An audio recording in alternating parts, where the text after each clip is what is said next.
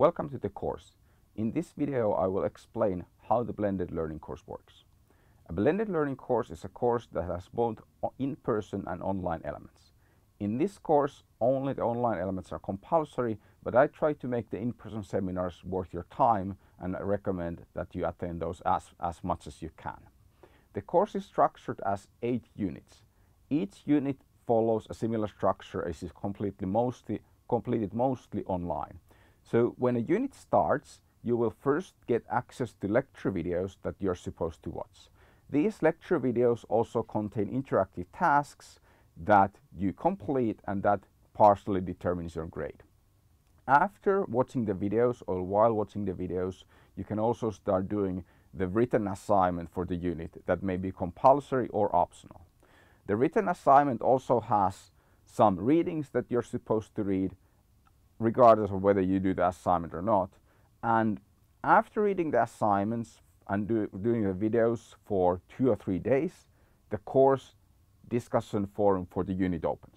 So the idea is that you first read and do some self-studying, then we open the discussion forum. Whatever questions you have about these materials, you can ask online. It is mandatory to ask at least one question, give one comment about these materials, or comment to somebody else's question. The detailed instructions on what you can do on the forum will be always posted when the forum opens. So the idea is that when a forum starts, I will do the first post and then you follow. The forum will stay open for about a week, after which you return the written assignment. So you have 1 week time of asking questions online. Typically it could be 2 weeks for some units, but mostly 1 week. After you return the written assignment and you get feedback, then it's time for the in-person seminar and a computer class. These seminars and a computer class together take about a day, and they focus on discussing the materials instead of traditional lecture teaching. Then after the computer class, you have a few days to return a data analysis assignment if you do one, if one is a part of the unit and if it's optional or mandatory. Let's take a look at the video materials now, because the video player and the interactive video may be something that you're not used to.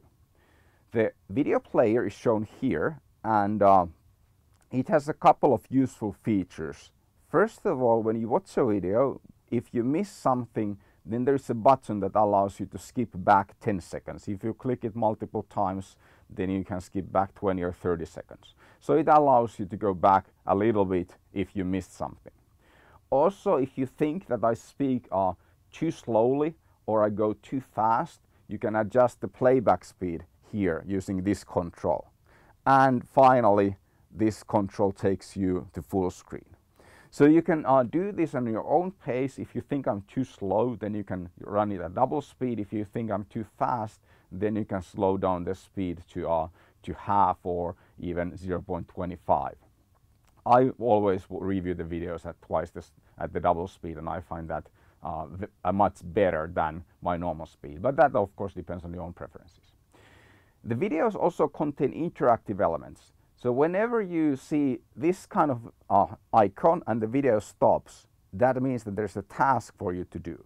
These tasks are meant to keep you focused and get you to think about the issues that the video explains. So you get to apply what I just told you in the video. There are different kinds of questions. Most are multiple choices, but there are also some open questions. Some questions require you to do a little bit of calculations to understand certain statistical concepts and so on. These tasks are indicated by circles here on the video timeline. If the circle is solid, that means that you have completed the task. If it's hollow, then that means that there's a task that you have yet to complete. Completing these tasks will be automatically graded, so there's also always one correct answer to these assignments, and then you will be scored, and that score partially influences your final grade for the course. Then we have the discussion forums. We have about 10 discussion forums for the course, and this is the reason why we have so many is that you get to choose what you participate. The Announcement forum is something that everybody is subscribed to and you cannot unsubscribe. So that is when I have something that I want to tell to everybody, I will post to the course announcements forum, and that's only I can do postings there, so no student can post there. Then we have the discussion forums for the units. So every unit has a discussion forum. Then the discussion forum opens a few days after the unit has started, and your task is to write something. So you have to post something to the forum to pass the unit. Then everybody is automatically subscribed, but if you think that that you don't want to discuss Unit 2 issues anymore, you can unsubscribe. The unsubscribing from a forum means that you will no longer get email alerts when someone posts to the forum. You can still view the forum on the website, you will just not get any notifications anymore.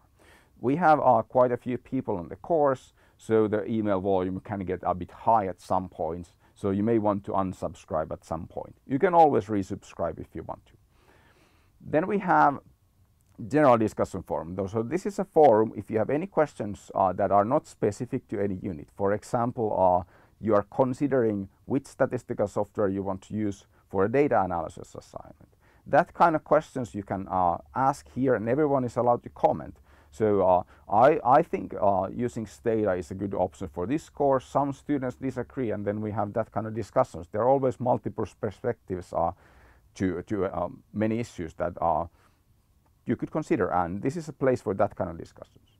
Then we have a special forum for data analysis assignments, and this forum is for questions about technical issues in data analysis. So if you're doing a data analysis assignment that you get an error message from your statistical software, then this is the place to post that question. By default, nobody is subscribed to the forum because usually these postings that explain a data analysis problem are fairly specific to individual users. So for example, if you get an error code, it's quite likely that no one else has gotten the same error code. So only subscribe to this forum if you're interested in technical troubleshooting of your statistical analysis, and you can then unsubscribe. Of course, you can just, if you want to read that kind of discussion to learn, you can do that. Subscribe to this right away, but I think this is not something that most students want to be reading all the time. You can opt out from any forums. How you opt out and opt in is that each forum has this gear icon up here, and then you can unsubscribe or subscribe to a forum. All the forums are subscribable except the announcements, which is something that you must be subscribed to when you are participating in the course, because I need a way to contact everybody. So the subscription options are available here. Then there's also a Moodle level setting for getting emails as digests, which means that you only get one email per day, which lists all the activities that have been going on that day. So instead of getting an email every time when somebody posts this on the forum, you will get an email containing posts for that day that you can read at the end of the day. So it's up to you how you want to do it. The course has some assignments, and we have a plagiarism policy that is strictly enforced. Typically, you will need to redo, many students will need to redo work because of plagiarism. This is fairly strict, and it's important that we're strict because when you write research papers, if you plagiarize anything, then you will get caught because journals use the same system that we do. And if you get caught copying somebody else's text, then your manuscript is going to be desk rejected regardless of how good the actual research is. So you're wasting your time if you don't learn how to write in your own works. There are the assignments we have, the written assignments are about reading material, understanding the material, and explaining how you understood the material. I'm not interested in knowing whether you can find a certain quote from materials, or whether you can identify a section about, let's say, reliability in a material and then paraphrase that section. I want to know how you understood the material. So read the material, you form an understanding, you put the material away, then you write your understanding to your document that you then submit. I will give you feedback. So everybody will get personal feedback and comments. So take your time to do the assignment so you will get better feedback. If you spend 2 hours doing an assignment that is supposed to take a day and a half, then probably there is not much for me to comment, because either you have been just paraphrasing, and then my comment is that you're paraphrasing. I cannot comment on your understanding, or you just don't have the time to do it unless you paraphrase, if you don't reserve at least a day for each assignment. The plagiarism policy, we use Turnitin. I'll demonstrate the system on the next slide. And when you credit sources, you should be using American Psychological Association style for crediting sources, or something very similar to that. The idea is that when you quote something, then you use quotation marks, you add a citation, and then you add a page number after the after the quote, so I or any other of your readers can identify from where that quote came from. Any non-trivial violations of plagiarism policy will need to be read on twice. So if you are caught plagiarizing something, then you need to resubmit the assignment twice.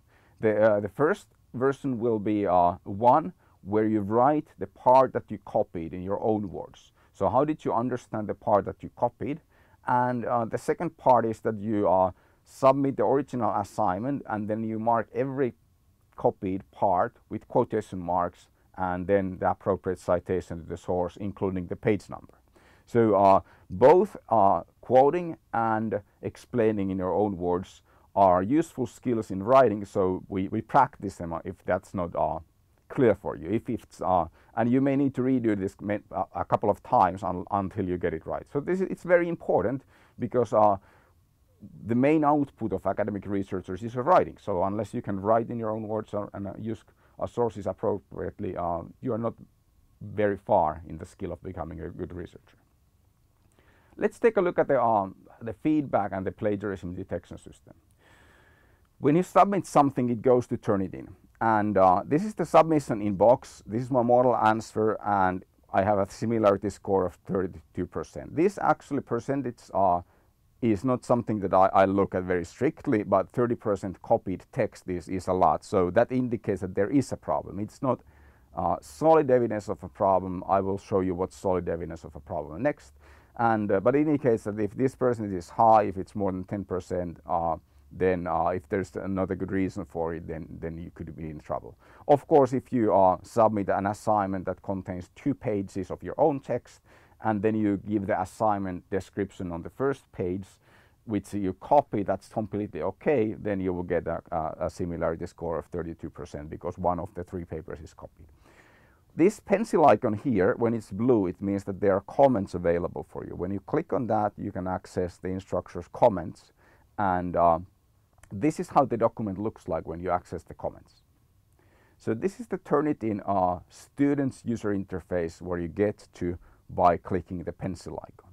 We have text here, and you can see that this text marked red has been plagiarized.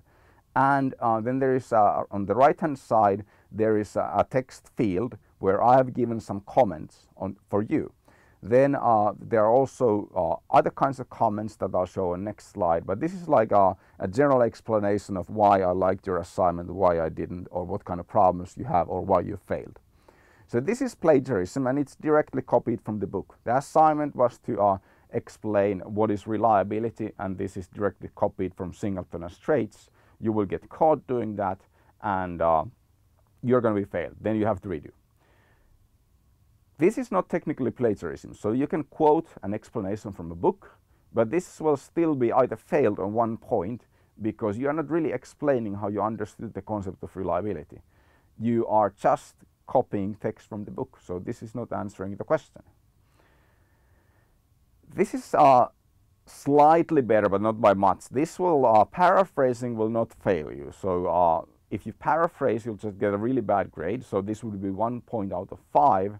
And paraphrasing means that you are not copying directly, but instead you take the text from the book, and then you just write over it the same text using your own words. So you can see that there's a stability and consistency here, stability and consistency here, and then it's basically the same explanation, right? Somewhat in somewhat different words.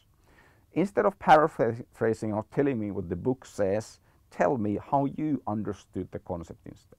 So these are all three are bad answers. Now let's take a look at what two good answers look like. So these two answers are good. So this is an answer that I just wrote how I understand the concept of reliability without looking at any references. So this will get you 3 or 4 points. So it's either average or above average, depending on how well you explain it. And to get 5 points, you have to explain and you have to do reflection. So this is an explanation with reflection. So what's the difference between this answer and the previous answer is that the previous answer only explains how you understand reliability without using the sources. This explanation here uses 2 sources. So the explanation has something about Singleton Straits. Singleton Straits note that reliability is a prerequisite for validity, and then there is a citation to, or you say that in the videos that you watched, I disagree. So I don't think that you need reliability for validity. Then what's your take on it? So there is contradiction within the materials, and then you explain, okay, so how do you interpret the contradiction? There are lots of contradictions in materials. So there are some issues where there are multiple sides, and there can be 2 sides that both are generally correct in a different way. And there are sometimes mistakes in the material. So when you really give a thoughtful answer where you reflect your understanding against the materials, or you reflect your understanding against the current research practice, then that gets you 5 points. This screen also demonstrates the comments that I give you. So I can give you, besides this one overall set of comments, I can give you specific comments for specific parts. And these labels here simply are marking that you did that part correctly. And here I have highlighted one part with yellow. I know that it's a good observation with that kind of tag, and the speech bubble here indicates that when you click on it, you will get a more detailed explanation of why I think this is a very good observation to do. So that's what you get, the feedback that you get. Typically, when you submit a written assignment, then I grade them the next day, and I will try to have the comments available for you before the in-person seminar. So if the in-person seminar is on Wednesday, then if you submit on Monday night, my grading day is on Tuesday, so you can read the comments either on the break of the seminar or in the morning before the seminar or late Tuesday night. So I try to give you feedback. If you don't stick to my schedule, then you will not get a timely feedback. If you don't submit by my grading day, then that when I will grade you next time could be my next grading day or the day after, depending on how busy I am on the grading day, because I always prioritized those students that submit on time. The in-person seminars. The in-person seminars differ a bit from normal lectures. So normally in a lecture, the lecturer comes in with a set of slides, and it's mostly the lecturer who speaks. In this course, I try to get the students to speak as much as possible. I do have the slides for the unit with me, so we can go through some of the parts that you found difficult to understand. I also have some additional slides that demonstrate concepts using in an in-class assignment. So we can do all kinds of tests of whether you fall into some of the traps of how, for example, p-values are commonly misunderstood. But the idea is that when you watch the lectures in advance, we have more time for questions, we have more time for discussion, we have more time for reflection. These seminars are structured in a way that I have a schedule that we can follow. So if you have no questions, then we follow my schedule using the assignments that I have prepared. If you have lots of questions, then we'll let your questions drive the session, because the questions that you have are probably more important for you than the assignments that I have prepared. Also, when we have the forum discussions, then sometimes the forum discussion tends to get complicated. Then I may say that, okay, let's continue this discussion in the in-person seminar. So the forums are kind of like a lead-in to the in-person seminars. We start discussing in the forums and then we conclude in the in-person seminar. The seminars are graded also, like everything in this course is graded, so we have low stakes grading. There are more than 100 grade elements, and then a weighted average will be your final grade. When you come to that seminar, you get a grade of 2. If you open your mouth once to say something or comment something, then you get a 3, and if you participate in the discussion actively, you get a grade of 4 or 5. By actively, I mean not only quantity of comments, but also quality of comments. So if you just ask a lot of stupid questions all the time, then I will ask you to be please give some other people time to speak. But if you have a very high quality, very thoughtful questions and comments, then you can get a 5, even if you're not the person who is most using their voice. Credits and grading. The exact way you get credits depends on the university, and that's explained on the forum. The amount of credits for this course varies between 3 and 6. You have mandatory parts. When you complete all mandatory parts, then you will get 3 credits. Mandatory parts include the pre-exam, the video lectures, reading and written assignments 1, 5, and 7, data analysis assignment 1, and learning diary. The learning diary is something that you can work either during the course or after the course. It contains about 20 questions, and those 20 questions are there to help you to check if you have understood the content of the course. So for each question, it's like a small essay, so you answer 1 or 2 paragraphs, and then the entire learning diary could be 10, 12 pages long, and then you submit at the end of the course, and then I will check if you have understood the course concepts correctly. So that's the mandatory part. Then the optional part, I have written readings and written materials for you. I have 4 additional things that you can do, and then I have 2 data analysis assignments that are optional that you can do. These give you half a credit each, and then the number of credits will be rounded down. So if you have, if you complete 5 out of these 6 voluntary things, you will get 5 credits. If you complete all 6, then you'll get a 6 credit. Then we have computer sessions. These are not graded. So computer sessions are something where you just come in and you work on the data analysis assignment. You ask questions. You can of course come in and ask questions about other course things as well. So I'll be there. There is no structured content except for a couple of small things in the very beginning to get you started. It's more like a place for you to work and ask questions. All the assignments are instructed by using screencasts. So you can take the screencast that explains how to do the analysis. When you have problem, then you raise hand and then I will come and help you in the computer class. The course has completion tracking. So whenever you are working on a unit, you see these boxes here. So the box is something that receives a check once you have completed the assignment. For example, in the unit discussion forums, when you have posted something to the forum, then that forum will be checked for you. The overall completion is tracked here, and this is initially blue. If you are late in doing some of the mandatory parts, it turns red.